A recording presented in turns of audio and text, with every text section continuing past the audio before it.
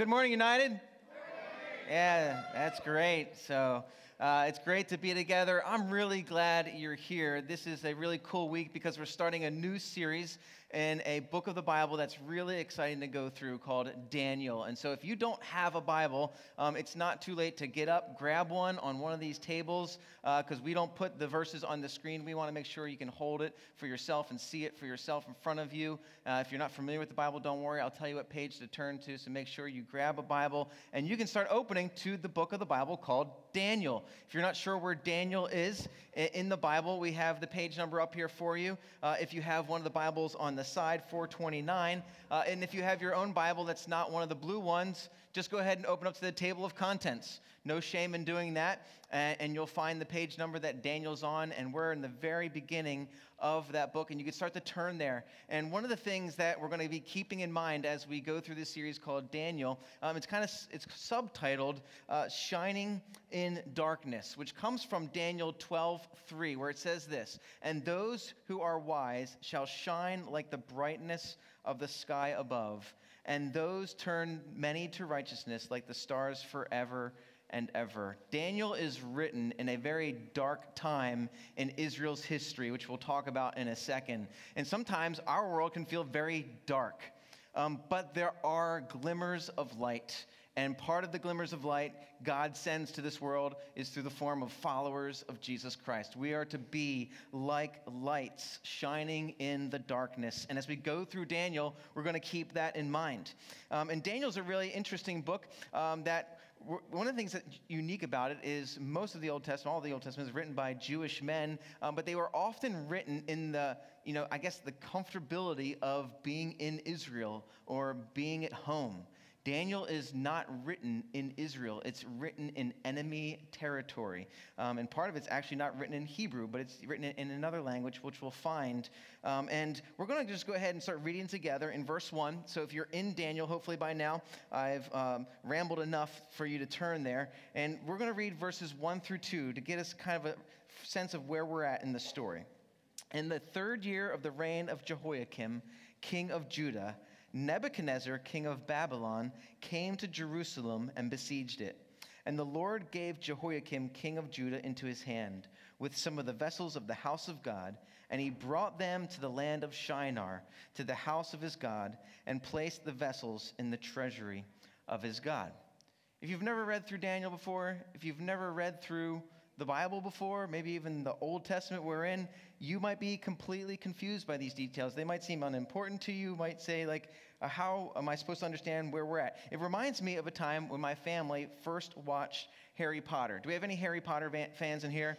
All right, so what are some of the titles of the different Harry Potter series? Just shout them out.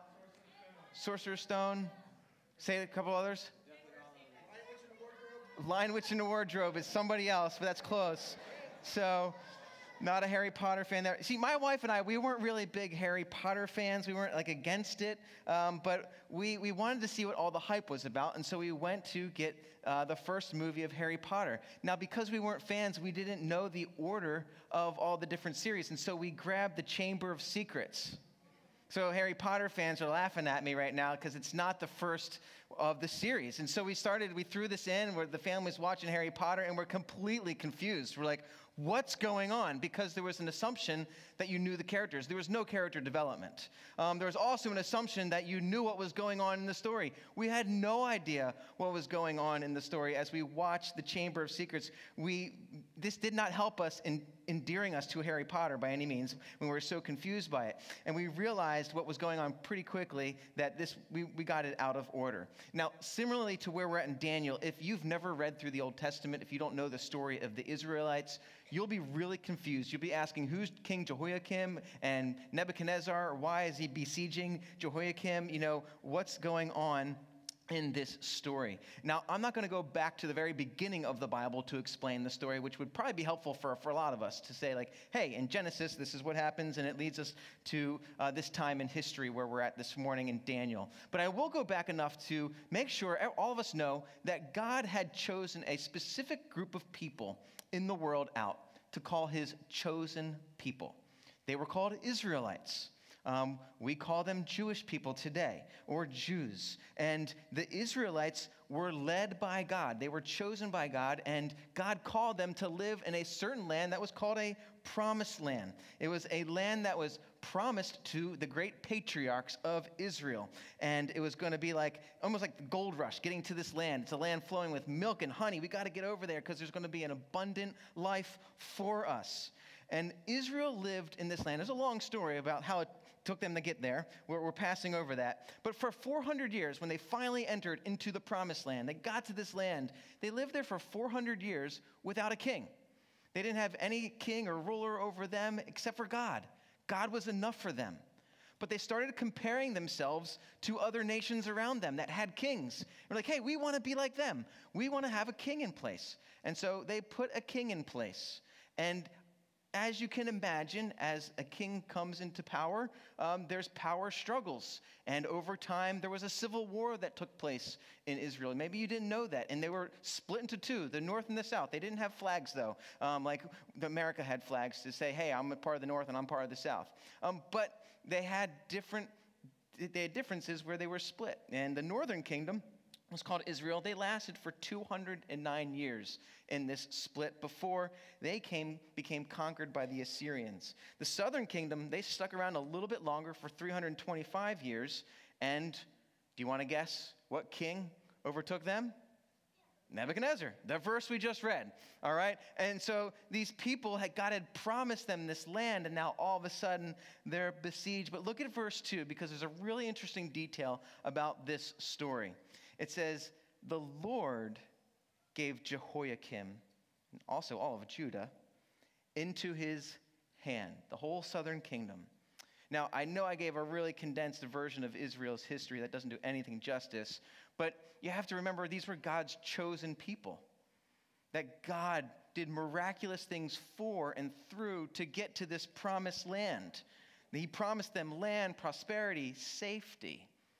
And now it seems to say, like, it's not just that Nebuchadnezzar did this, it's actually the influence of God's sovereign, divine intervention that these Israelites, Judah, the southern kingdom, is kicked out of the land. Well, one of the things we need to remember, why is this happening, is we go back to the different covenants. We sang a song this morning that said, God of covenant. There's different promises. Covenant means promise that God made to his people throughout history. One of those is a Mosaic covenant. In Exodus 19, it says this, now therefore, if you will indeed obey my voice and keep my covenant, this is in the context of the 10 commandments coming, then you shall be a special treasure to me above all people. Remember, Israelites were God's special chosen people, but they were instructed, obey my voice, keep my covenant. There's a condition with this covenant. You know, you are faithful to me, I'll be faithful to you. I just finished reading through the book of Joshua.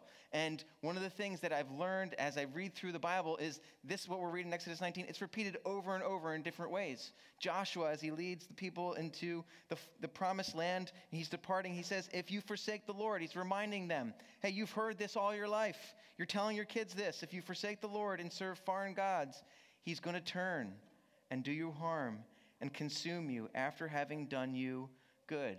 See, from generation to generation in Israel's history, you heard over and over these words, obey my voice, keep my covenant. If you forsake the Lord, he's going to turn from you. That be faithful to God, he'll be faithful to you. Forsake him, he's going to forsake you. Well, we're in a period of time of history in Daniel 1 where God has said, enough is enough. My patience has run out with you. You have forsaken me, and if I'm going to be true to my promise, not just the good promises, but also my promise that I'm going to forsake you. If you forsake me, I've got to forsake you in this moment. And the problem with Israel in this time is they were worshiping other gods. They weren't just worshiping God. See, in addition to going to synagogue and offering sacrifices and so forth, they were also worshiping two particular gods that are of note to us this morning, and one was Baal, God of the weather. There's different types of Baals, but this Baal was God of the weather. And there's a picture of this Baal who's holding a thunderbolt in his hand. He sends the rain. Why do you think that might be important to Israelites who are moving to a promised land that's flowing with milk and honey? It's because they use that land to grow crops. And so sometimes they might get a little bit anxious. There's not a lot of rain. I know God told us he's sending us to a land flowing with milk and honey, but you know what? It doesn't hurt to pray to another God, the God of the weather. Even though we were told not to worship foreign gods, let's just pray to them too. Double our chances of rain coming, I suppose. Well, and so if they have lots of rain, there's lots of crops. Lots of crops is more money, right? So this God of weather also can represent success and prosperity, can represent money. But there was another god, Asherah, who was the goddess of fertility. They started turning to this god as well. See, because the goddess of fertility made sure that their livestock would continue to be fertile and that they would have more and more livestock. If they wanted to have large families to grow the family business, they would pursue Asherah, the goddess of fertility. And the way they would pursue this goddess of fertility is through various sexual practices that I won't mention because the elementary kids are in the room with us this morning. But the attraction of Baal and Asherah was money and sex. Now, thank God, since that time, our society has moved on from idols of money and sex, right? We live in a country where the headlines all the time is the latest sexual scandal, the latest Ponzi scheme that was found out. You see, we don't worship, these images of gods like the Israelites might have done, but without a doubt, from generation to generation, these idols have been passed down as well. And not just out there in the world in headlines, but in here, in this place, in my heart. I'm pointing to my heart. We can cut corners in life. I know I'm going to church. I know I'm reading my Bible. But if I compromise in sexual purity, it's okay. Jesus is going to forgive me anyway. If I handle my money and cut a little corner, tax season's coming up, it's not really that big of a deal. The government robs us anyway, right? Actually, we can't follow Jesus and still hold on to these things that God clearly condemns. You see, in Galatians, the Apostle Paul writes, "Don't be deceived, God's not mocked. For whatever one sows, he also reaps. For the one who sows to his flesh will from the flesh reap corruption, but the one who sows to the Spirit will from the Spirit reap eternal life." In Daniel 1, those first two verses, what we're reading about is the reaping of corruption. The Israelites have sown to the flesh for too long. They have compromised in too many ways. And one of the first lessons we learn, just in these first two verses with a little bit of history, is that a life without compromise worships Jesus alone. God calls his people from every generation to live a life without compromise. No excuses. And this is one of the main themes of this first chapter is, are we compromising? Are we making compromises in our life? You see, for Israel, they still read the Torah. They went to synagogue and made sacrifices, but they thought it was okay just to make some little compromises here and there. But before you know it, there's a really severe judgment that came. They're kicked out of the promised land. They're exiled because they didn't see and worship God alone as enough. See, there's a better way that Jesus calls us to live life, and it's a life that's without compromise. It's without doubt challenging. But we have an example here this morning from 4 different guys that we're going to see how they live a life without compromise. Let's continue, go back to the story, and check out verse 3.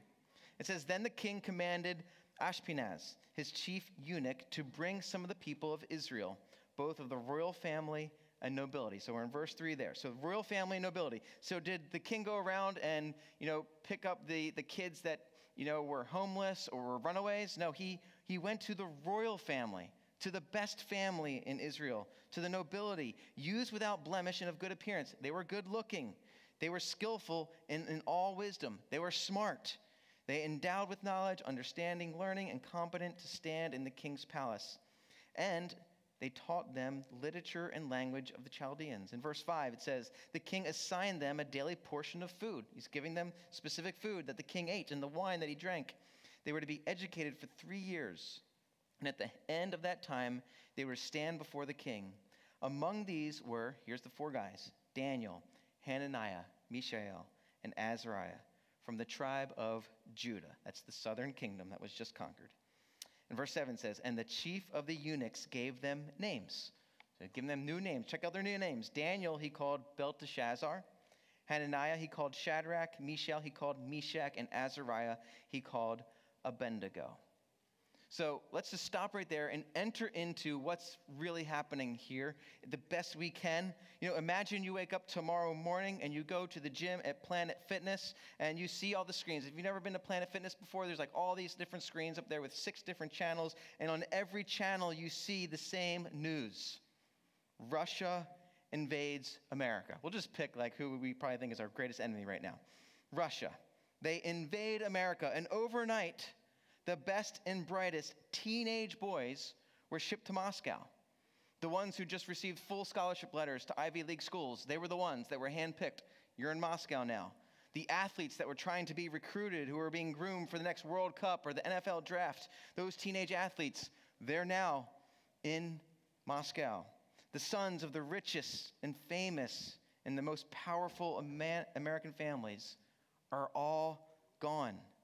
They're taken to a different culture with a different language, with different food, with different customs that are all strange and not understandable. They're given Russian uniforms to wear, and they sit in Russian classrooms, and they eat Russian food, and they're given a Russian name. You're no longer going to be called this, but you're going to be called this name now. These young teenage boys, they will never again go back to America. They'll never again see their family. They'll never eat a Philly cheesesteak or a Chicago-style pizza. They're never going to speak English or have a need to speak English at least. And for 3 years, they're literally going to eat, drink, sleep Russian culture under the leadership of Putin. Why? Because the best and brightest of America are now going to become the best and brightest of Russia, serving only Russia, being Russia's next political and civil leaders. Now, that seems really far-fetched. We hope that will never happen in any country, to any country, by any country. And it seems unimaginable and unrealistic to us, but it was real for Israel. So if we want to get into, like, how does that feel? That's how that feels. Hey, I want to ask a quick favor, 14 to 18-year-old guys in this church. So this is probably the age range of Daniel and his buddies. If you're 14 to 18, I'm not going to embarrass you at all, but I'm going to ask you just to stand up in your seat. All right, so if you're 14 to 18, but you guys know who you are, I'm going to start calling your names. So don't make me embarrass you even more by calling your name, Liam, and then Jesse, and James. Okay, you guys are now standing up. 14 to 18-year-old guys. I'm not going to make you do anything or say anything. All right, thank you. He's beat red. All right.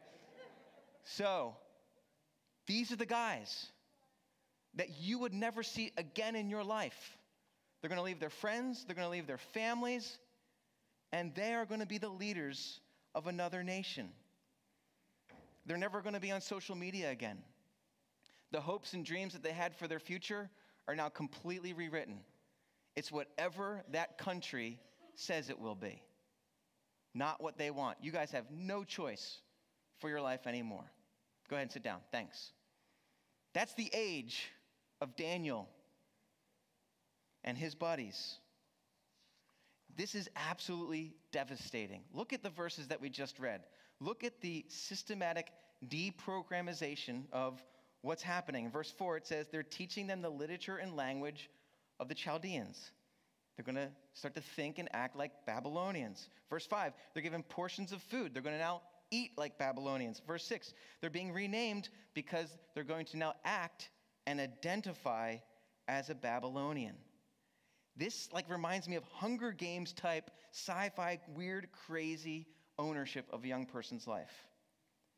Now think about how those young men might feel. We grew up going to synagogue. A lot of these guys, they're here sitting in church. And these guys were part of synagogues. They were part of families that were teaching them. And we were told that our God is powerful. We were told that our God's in control. He seems to be pretty much a loser right now, because my life is over. And my story, the future, is being rewritten. Some of them were probably angry at God. God, we were supposed to be the chosen people, and now I'm chosen by another country to serve another king who's not good, which you'll see in later chapters about Nebuchadnezzar. See, Nebuchadnezzar is not just giving these guys a different life. He's saying you're a different person. So much so, you have a new name.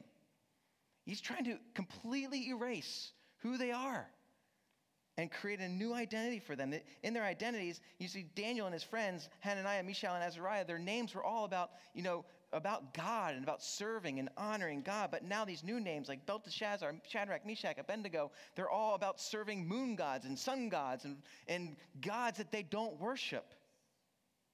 And the question here for us as we read this story that is really real is, who are you going to identify with? Who do you want to identify? What God do you want to follow and belong to? You see, Daniel and his friends, they're faced with this choice. And it's not going to be easy to resist this. They're in exile.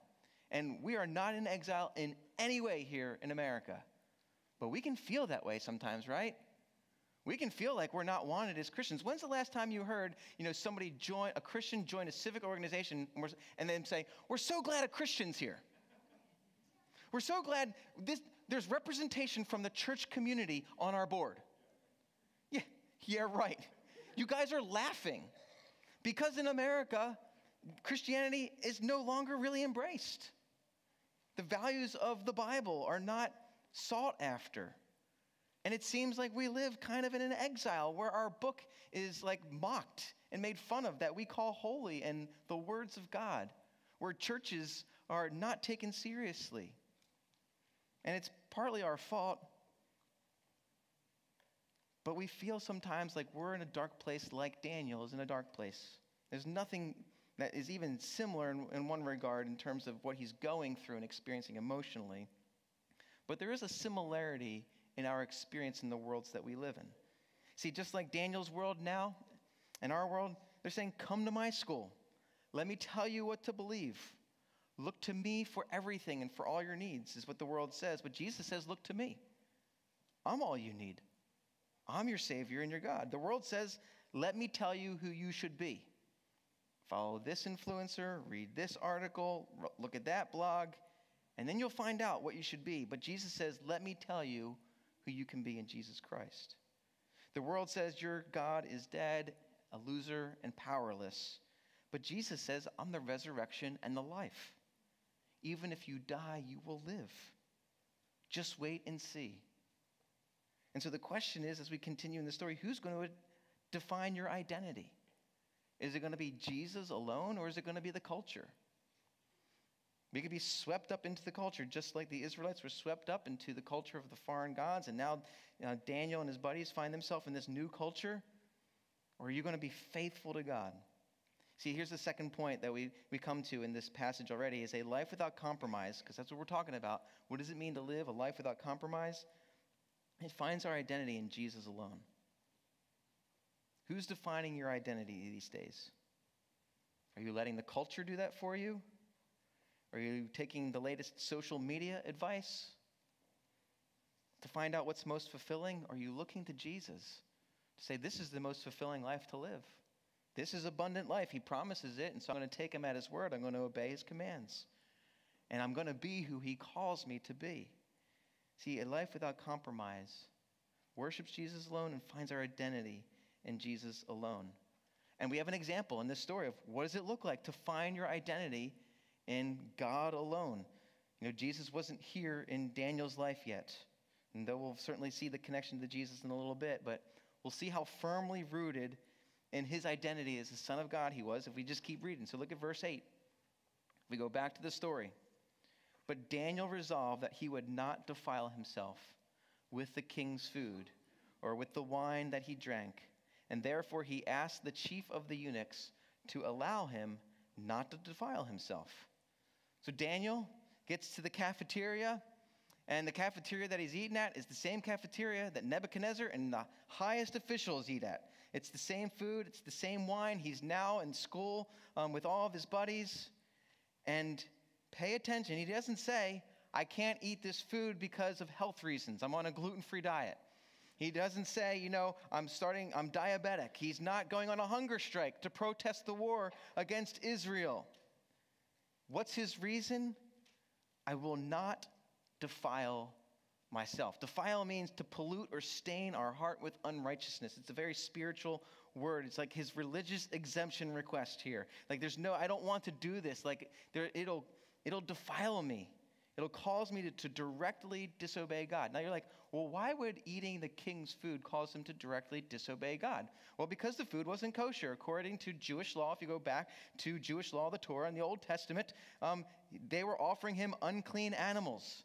And so unclean animals were prohibited from being a part of your diet.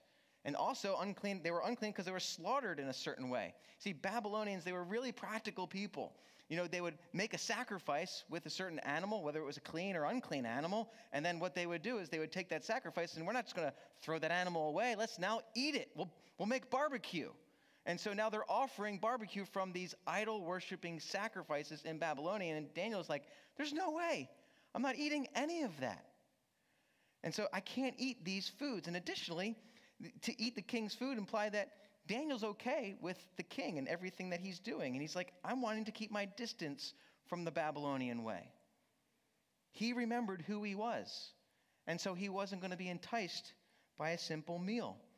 He was going to eat, and I see the slide's been up there for a little bit already. You're not staring at unclean meats, but you're staring at what is called the Daniel diet. Have you ever heard the Daniel diet or the Daniel fast? Raise your hand if you can. I have, unfortunately, and unfortunately, I've done it for the last 3 weeks. So I did not do it in preparation for this series, but it's a 21-day fast from, meats and processed foods, sugar, and all you can eat really in this. What Daniel's doing is it's basically vegetables, fruits, and some whole grains.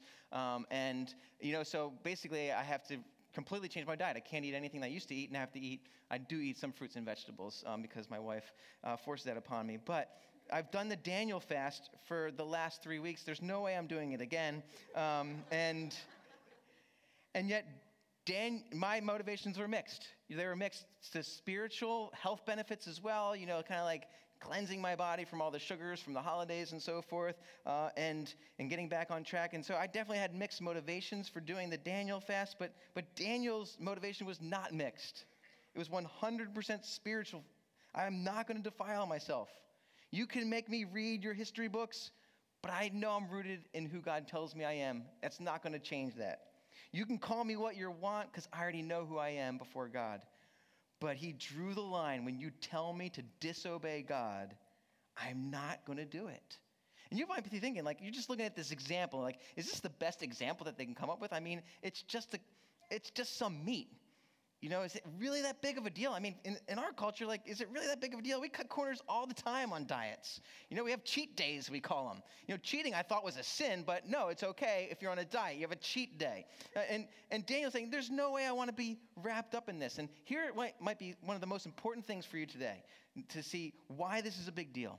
Because Daniel realized his relationship with God touched every area of his life. Let me say that one more time. Daniel realized his relationship with God touched every area. Your money, your possessions, your time, your relationships, even your diet. Everything is in submission to God. We might say, what's the big deal about Daniel protesting in this way?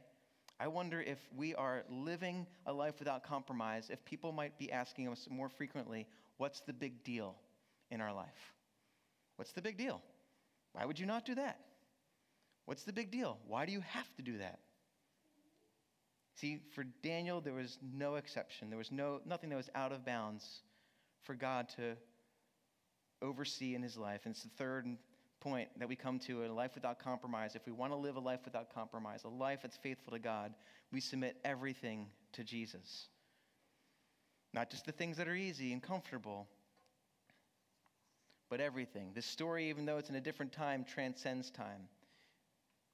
And when you think about this, and you think about the situation, the circumstances that Daniel finds himself in, if you're familiar with King Nebuchadnezzar and his power, which we'll talk about in later messages as well, if you reject what Nebuchadnezzar tells you to do, most people die.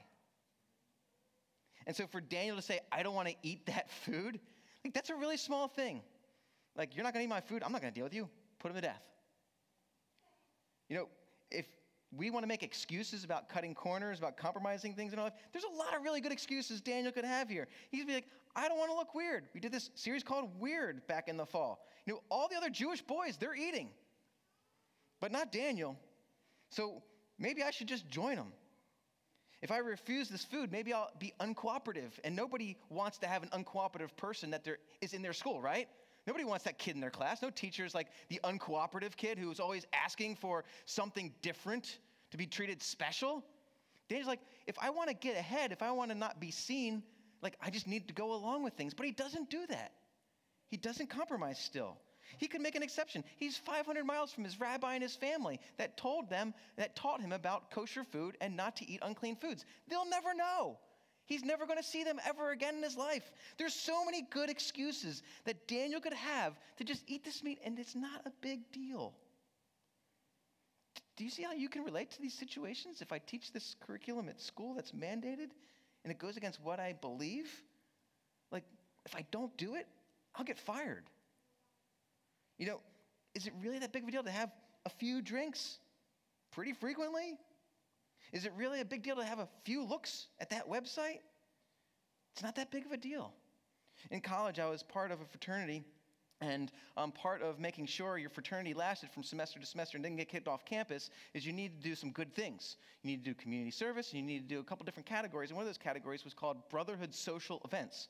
And so Brotherhood Social Events were events that assured the university that you weren't just doing stupid things as a fraternity or sorority. It means you were doing something that was beneficial. So you weren't allowed to have alcohol there, and you had to be doing some wholesome activity. And so like we would go out to dinners and so forth, and that would qualify us as long as we had a certain percentage of the guys there as a Brotherhood Social Event. We could check that off the list. We needed to do so many in a certain semester and so forth. And the guys came up with an idea that fit the criteria for a Brotherhood Social Event. And when I came to the house that night, they ran it by me because I wasn't there for the brainstorming of the idea. They said, hey, Wolf, do you want to go with us to the next Brotherhood Social Event, which is a strip club? And I said, no. And they knew I would say no. They would say, we've already thought about it. Wolf, you don't, like, we're just looking, you know? We're just looking. I was like, no, I'm not going to just look. And it's like, how about we, like, just seat you in a way where you can look away. You could still be there, you know, because we got to hit our quota, and you could be there. They wanted to make sure it was a good, fun Brotherhood Social Event. I was like, no. What's the big deal, Wolf? Is anybody asking you? What's the big deal? Dude, you're weird. I know. It's not that bad. It is. Because if you give sin an inch, it'll take a mile. That's the story of verses 1 and 2. King Jehoiakim is now under exile and all of Israel with him. Why? Because they just continued to say, oh, it's just, you know, we're just praying to the weather god. We still also believe in our God, but we're just, two's better than one, right? No. It's not okay. I've called you, my chosen special children, to live a life without compromise. Daniel was all in with God. It says he resolved himself not to eat the food. It wasn't even like he thought about it. He already knew, like, I'm going to obey God. So he's in a situation where he's called to disobey God, and he's like, no, I've already resolved, like years ago, when I went through confirmation or whatever, you know, bar mitzvah process it might have been for Daniel or whatever it might have been for you, maybe you resolved, no, I'm going to follow Jesus. And so when certain things come up, like, do you want to go to a strip club? It's like, no, why would I ever even consider that? Why are we ever even considering some of the things that we do when we're called to clearly live a life without compromise? There was another man who is known for this word resolutions in his life. He was the preacher in the 1700s named Jonathan Edwards. You might have heard his famous sermon, Sinners in the Hands of an Angry God. That is much debated, and that was later in his life that he gave that sermon. But at the age of 17, Jonathan Edwards started writing out what were called resolutions for his life. There were 70 total resolutions that he wrote within a short span of years, but they started when he was 17. I want to read these resolutions to you from a 17-year-old man, much like the guys that stood up earlier, where he writes, I will do whatever I think will be most to the God's glory, and my own good, profit, pleasure for as long as I live. And I will do these things without any consideration of the time that they take. I don't know that I could write that at the age that I am now. But he's writing like, I want to do whatever is to the most of God's glory. That's his first resolution. A couple others that I cherry-picked. Another resolution. Never lose one moment of time, but to seize the time to use the most of it in a profitable way as I possibly can. Have you heard any 17-year-old boy ever say those words? I'm trying to use my time profitably today, Mom and Dad. As they're on the video games, right? No! But he's saying, this is a man who follows Jesus at 17 years old. He's resolved, when I feel pain, look at this one, to think of the pains of martyrdom, both of Jesus and of believers around the world, and remind myself of the reality of hell. Who thinks that way? Not just what age does somebody think that way. He's resolved never to do anything out of revenge. He's resolved never to speak evil of anyone except if it is necessary for some good, real reason. And 65 other resolutions that he writes out. And I wonder if some of us today need to write some resolutions down. Not New Year's resolutions for the next year, but resolutions for our life. That when somebody picks up the phone and calls me and says, I need help, if I'm not doing anything, I get up and I help them. Because I'm resolved to serve others and live to serve others. That I am resolved to pursue fellowship with other believers. Because why? The Bible instructs that I will surround myself with other believers to grow in my spiritual life. I will not isolate myself. So I'm resolved to show up. When work says you need to work on Sunday, or work says you need to work on this Wednesday night, that you're supposed to gather with your believers. No. Like, can I have a religious exemption? This is an important time for me. See, people aren't thinking these ways these days anymore. I'm hearing way too much that I can't make it Sunday because of work. Did you ever consider to say, I can't work on this time? You see, that was normal for my generation growing up. Like, we just asked, and often it was granted. It's like, yeah, people just don't mess with that anymore. I wonder if you might find the same response if you just politely ask. You don't need to, like, go picket your workplace. Just ask very politely, hey, I would like to go to church. What other resolutions do you need in your life that aren't just for a new year, but are for life, to live a life without compromise? See, Daniel was already resolved to live this way. And check out what happens. Look at verse 9. We'll read the rest of the story because Daniel asked, hey, can I not eat this food? And God gave Daniel favor. Look at verse 9. He gave Daniel favor and compassion in the sight of the chief of eunuchs. And the chief of the eunuchs said to Daniel, I fear my lord the king, who assigned your food and your drink. For why should he see that you were in worse condition than the youths of your own age? So you would endanger my head with the king. Now, if you're reading that, that doesn't sound very favorable or compassionate, does it? It's a no. He's saying, no, you can't pursue your own diet, Daniel, because he's scared for his own life. But then Daniel goes down the ladder. He doesn't go up the ladder. He goes down the ladder to the steward, whom the chief of the eunuchs had assigned over Daniel, Hananiah, Mishael, and Azariah. Test your servants. So he's asking in a different way. He's saying, hey, test your servants for 10 days. Let us be given vegetables to eat and water to drink. Then let our appearance and the appearance of the youths who eat the king's food be observed by you, and deal with your servants according to what you see. So he's just saying, like, hey, just let us experiment. Give us a try. You don't have to make a commitment. Just give it a try. And do you see how polite he's being too, by the way? You can be polite as a Christian and ask for, time off for a religious reason, or you can be polite in certain things.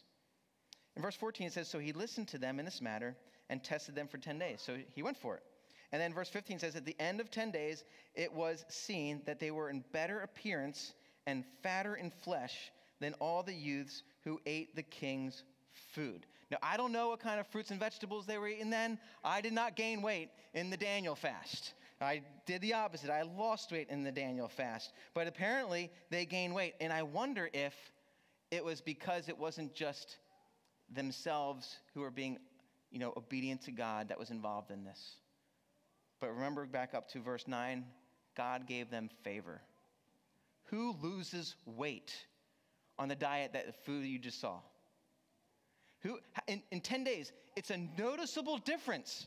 They line the guys off, take your shirts off, let's see how you look. And it's a noticeable difference in 10 days that these guys who are on the Daniel fast, vegan diet here, are bigger. That has to be the work of God. There's no way that's just man. And in verse 16 it says, so the steward took away their food and the wine they were to drink, and gave them vegetables, and all of Daniel's buddies hated him from then on out, right?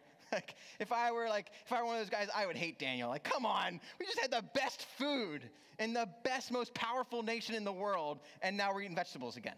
Thanks a lot, Daniel. Maybe you can't imagine fully submitting to God because it's just too hard. There's no way this is going to fly with my boss. My friends will think I'm crazy. I lack the self-control to do this. But have you ever thought that God might give you favor? But have you ever thought there's more than just you and me at play in this life, but there is a God who is working behind the scenes, who can do things beyond what we ask and imagine? The hand of God is very clearly at work in Daniel's life, and still very clearly at work in the lives of his people who follow him today. The observation of people who fully submit their lives to Jesus is God often blesses them in remarkable ways. It's not a promise. If you follow me, you're going to have a happy life all the time. It doesn't mean everything's going to go your way. But to quote Jesus, seek first his kingdom and his righteousness, all these things will be added to you. To look at Daniel's example. And as we read on, look at verse 17 and 18, we see that God blessed these young men with great wisdom and insight and skill, and they finished their 3-year program. So they come with their caps and gowns on here at the completion of their program, and they're marched up in front of Nebuchadnezzar in verse 18. And verse 19 it says, and the king spoke with them. So he speaks with these guys. I don't know exactly if it's one-on-ones that he has or all of them together, but among them all, none was found like Daniel, Hananiah, Mishael, and Azariah. So there's a real quick fast forward here.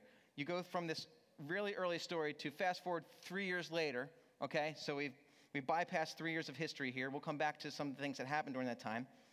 And they are completed their program, and they are the top of their class. You ever wanted to be the valedictorian or the salutatorian or in the top 10? Well, these guys were. They were at the top of their class. But not only that, look at verse 20. And in every matter of wisdom and understanding about which the king inquired of them, so he's asking them specific questions there personally, he found them 10 times better than everybody in his class. No. He found them 10 times better. Check this out. Than all the magicians and enchanters that were already on the payroll for Babylonia. These guys who had only been 3 years, that is the favor of God. To be 10 times better than these magicians and enchanters that have been doing this for years. Do you want to go deeper with God? Live a life without compromise. Do you want to know God more? Have people asking you, what's the big deal?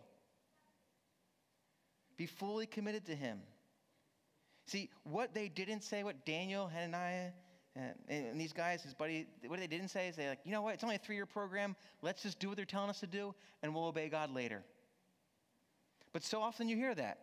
I'll just wait till the kids grow up, and it's easier to get to church. And we'll go back to church. Or the kids are growing up. We should get them to church. Or, I'll get to church at some point later. You know what, I'll give later once I get that promotion. I'll start to read my Bible when things calm down in life. So I'll read it later.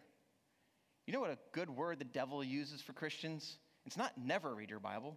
It's not never go to church. It's just do it later. Because later never happens. Now is the time.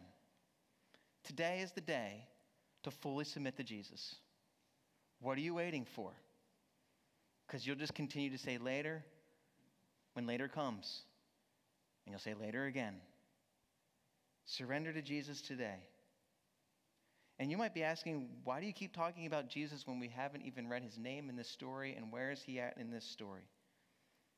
Well, Daniel, it's often called in Old Testament literature, when there's certain Bible characters, they're called types. They point to Jesus, or they foreshadow, they give you a taste of what is to come. And what Daniel points forward to Jesus is Jesus is the only person who lived a life without compromise. See, Daniel's still messed up. I've heard one pastor call them Danielians. Like as if we follow Daniel. I'm not telling you to be Daniel today. Daniel's not the hero of this story. The hero of this story is who Daniel's life points forward to. See, because in the same way Daniel was exiled, taken out of his world into a foreign world, Jesus left heaven and came to our world. He came to earth, just like the exile that Daniel experienced. In the same way, Daniel grew accustomed to things in that land, that Jesus became like us. He became a human being. He became tempted by sin. Remember, Daniel said, hey, test us in this. Jesus was tested. He was tested by religious leader after religious leader. He was tested by the devil in the desert after his fast. He was tested as he had to go to the cross. Jesus lived not just a diet without compromise, but an entire life with no compromise. Daniel was not perfect, but Jesus was perfect. He was sinless in every way. And Daniel's life points forward to Jesus. Where is Jesus? Jesus is all over the book of Daniel, which we'll see every single week.